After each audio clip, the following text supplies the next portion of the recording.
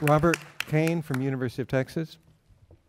Fine. I think I should start by saying that since the name of Texas was taken in vain earlier in this conference, that in behalf of Larry Sager and myself, I should make a defense. But I just will say one thing, that like Ronnie, I was brought up in New England, even though I've been in Texas for 40 years.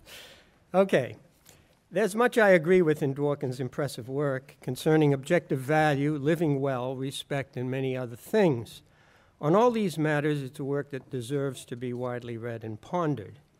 There's much I agree with also in the chapter 10 on free will, ethics, and so on, responsibility, which is the specific subject of these remarks. Perhaps 90% of what he says about free will and responsibility in that chapter I agree with. But following the perverse custom of philosophers, and because time is limited, I'm going to focus on the 10% disagreement. My disagreements stem from 40 years of dealing with the philosophical problem of free will, and from the fact that, unlike Dworkin, I am an incompatibilist about free will. The token one, I suspect, on this panel, although I'm not sure. Okay. He offers two opposing models. Tim has explained this, but I'll just briefly remind you. He offers two opposing models to explain the freedom required for judgmental responsibility. The hydraulic model, according to which an act is yours and you are responsible for it, if it has its origin in an uncaused act of will. And the creative model, which he endorses, according to which an act is yours and you are responsible for it, if you have the capacities to form pertinent beliefs about the world and to match your decisions to your normative personality. The first, or hydraulic model, he argues, is incompatible with determinism. But it is deeply flawed. Uncaused acts of will are mysterious, an outdated remnant of earlier ages, and have no place in the modern scientific picture of the world. The creative model, by contrast, captures what we mean by freedom and responsibility in everyday contexts, and it is compatible with determinism. Now, I agree completely that the hydraulic model is a non-starter, an outdated remnant of earlier times. And I agree that the creative model captures a great deal of what we require for freedom and judgmental responsibility, my 90% agreement. But the dichotomy is too simple, suggesting that we must choose one or another of these two models, which is a mistake. One can reject the hydraulic model, as I do, and accept much of the creative model, as I would, and still believe that the traditional problem of free will is not really engaged, much less solved by this choice.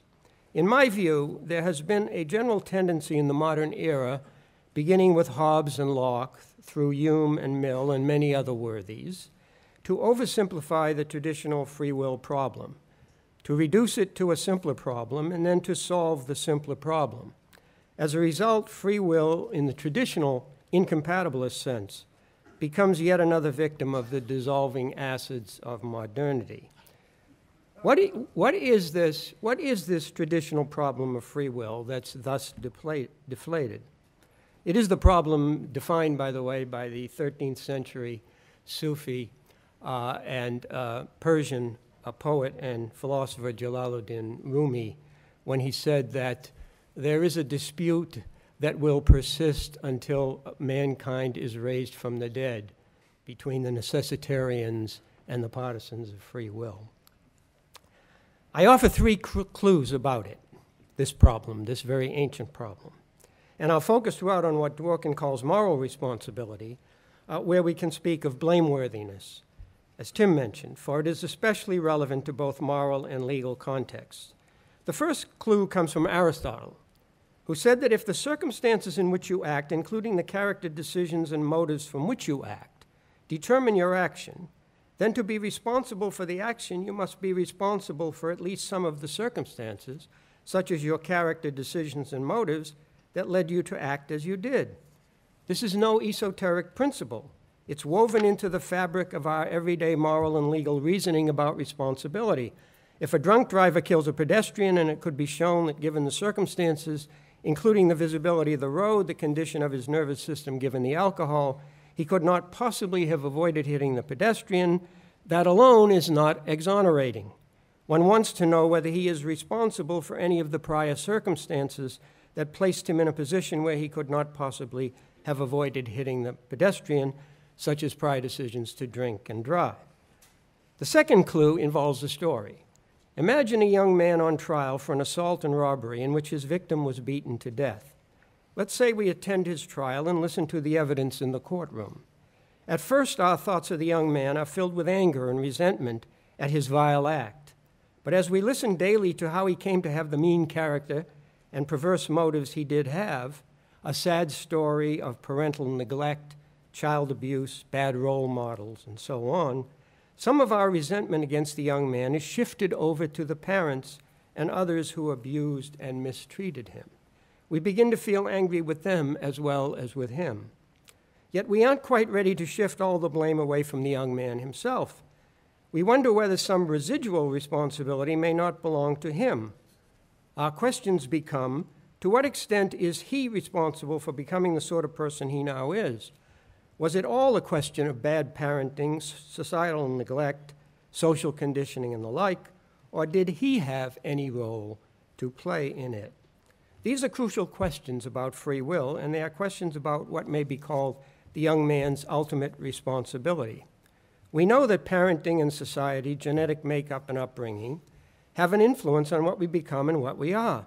But were these influences entirely determining, or did they leave anything over for us to be responsible for? That is the question we want to know about. That's what we want to know about the young man. The question is whether he is merely a victim of bad circumstances or has some residual responsibility for being what he is. The question, that is, of whether he became the person he is of his own free will seems to depend on whether these other factors were or were not entirely determining. This story tells us something important about free will. An aspect of the reductive tendency of the modern era I mentioned is to reduce the problem of free will to one of freedom of action. But freedom of will is not just about free action. It's about self-formation. How did we get to be the kinds of persons we are, with the wills, characters, and motives we now have? Was it we ourselves who are responsible for forming our characters and motives, or someone or something else beyond our control? God or fate, heredity or environment, nature or upbringing, society or culture, hidden controllers, and so on. Therein, I believe, lies the traditional problem of free will. The third clue comes from the meaning of determinism itself. Determinism means, given the past at any time and the laws of nature, there's only one possible future. Indeterminism means the opposite. Given the same past and laws, there are multiple possible futures.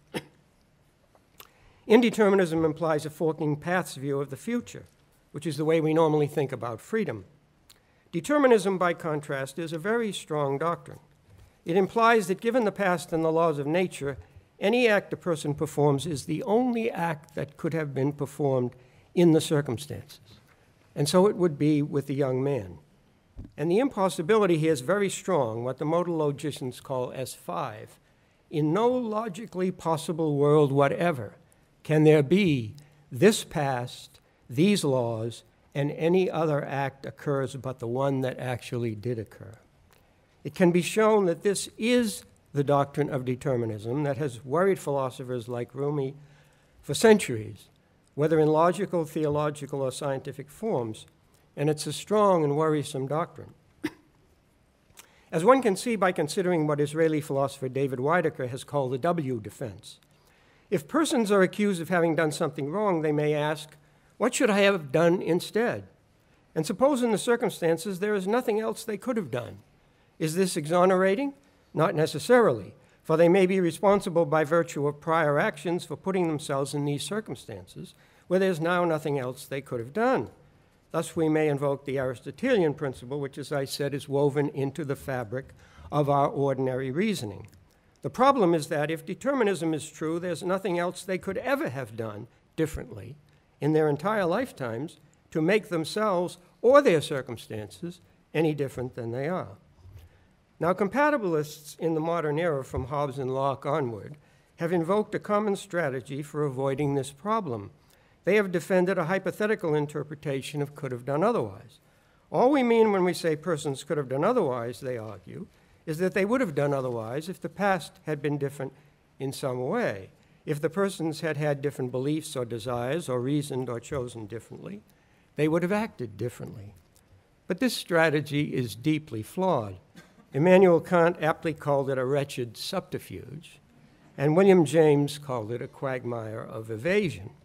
Many objections can be made against it, and even many prominent compatibilists today have rejected it. To his credit, Dworkin does not appeal to this traditional strategy. It may be true that persons would have done otherwise if the past had been different in some way, but the past was not different in some way. It was as it was. Our freedom and responsibility must be exercised in a world that actually is, not in some hypothetical world that never was. A second strategy common to more recent compatibilists, to which Dworkin does appeal, is simply to deny that moral responsibility for actions requires that we could have done otherwise at all. This strategy is more subtle but also flawed, I think. For it's true that we can be held responsible for many actions, even though we could not have done otherwise, and even if the actions were determined by our then existing characters and motives. Often we act from a will already formed, but it is our own free will by virtue of the fact that we formed it by choices and actions in the past for which we could have done otherwise. If this were not so, there's nothing we could have ever done differently in our lifetimes to make ourselves different than we are. So there's a subtle fallacy of composition here. We can do this for some acts, but not for all in our lifetime. Or if you have karmic tendencies, it does not follow that this could be true for all acts in all of our lifetimes. Yet determinism implies that it is. A third and final, and I'm just about done here, a third and final strategy of compatibilists, which is employed by Dworkin also, is to say that incompatibilist free will makes no sense because it reduces either to chance or to the mystery of uncaused causes. Responding to this strategy is a much harder and longer task, one I've been working on for 40 years, and can't obviously pursue it here. But I believe one can reconcile incompatibilist free will with modern science without supposing it reduces to mere chance or mystery. The task is not easy, but I think many developments in modern science themselves make it more likely than it may have seemed in the past. So I am not what Dworkin calls a pessimistic incompatibilist. I believe we have free will, but an incompatibilist nonetheless. And I think one can be an incompatibilist about free will and agree with most of the good and right things he says in his book about morality, law, living well, and even creative freedom. So to end on an ecumenical note, while it's important for Dworkin to reject the hydraulic model, it's not essential to his overall project that compatibilism be true and incompatibilists in every possible form be false. Thank you.